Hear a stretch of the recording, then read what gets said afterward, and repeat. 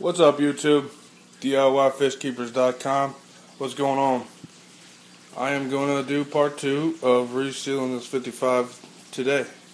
I taped the corners there, so when you lay the silicone down right in between the tape here and the corners, and then when you take tape off, you have a nice straight line.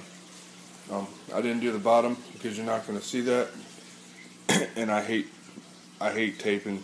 I can't stand painter's tape. I don't know what it is about it. I can't stand it. So I'm not taping the bottom. You're not gonna see it anyway. But straight lines up the corners you're gonna see. So I got the GE Silicone one. You want to look for, I don't know if it's gonna focus in right there, but it says 100% silicone.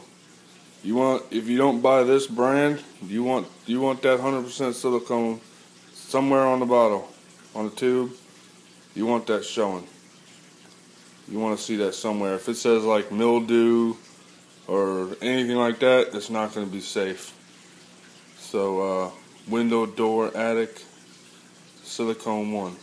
Alright, I'm going to get to sealing this, and I will show you when I'm finished. I'll be right back. Alright, I'm back. There it is. I took the tape off so you have a nice straight line. You want to work fast with this stuff. The stuff kind of gets a little like skin seal on the top layer, so you gotta take that tape off pretty fast.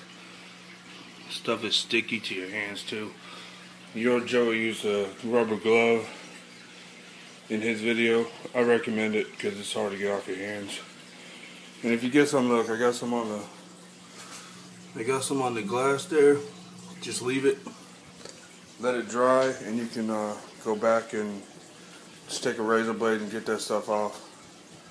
But I'm gonna let it sit for 48 hours. We'll fill it up, and fingers crossed, we'll have no leaks.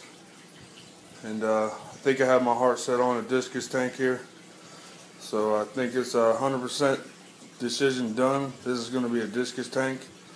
I found a breeder close by in North Carolina. I'm in South Carolina, so I'm going to call him up here in the next, I don't know, 2 months, and we'll get this tank rolling. Appreciate it, YouTube. Later, fish tank people.